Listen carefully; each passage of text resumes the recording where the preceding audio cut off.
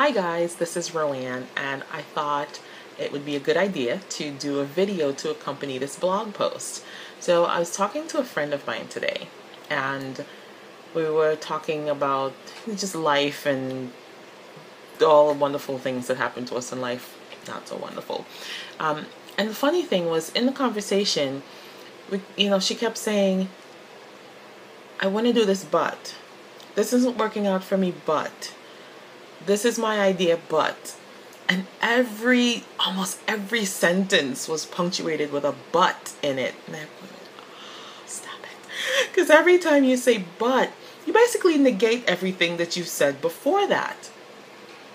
She got me thinking, I really had to take a nap after that, but I was thinking that when we do that, we really limit our own possibilities. Like, really.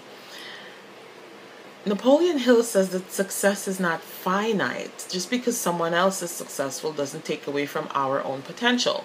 And I love how James Rhodes paraphrased it and said that there's more than enough success for everyone.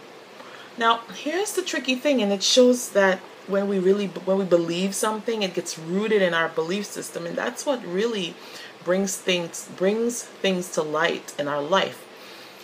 If you think that because someone else is successful, you can't have that same success, conversely, you also believe that if you're successful, someone can take away from your own success.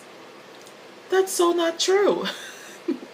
I mean, yes, there's crazy things and there's mean people stealing and whatever, but that does not make you have any less potential to be successful. It doesn't take away anything from that. And your being successful doesn't take away anything else from anyone else's success.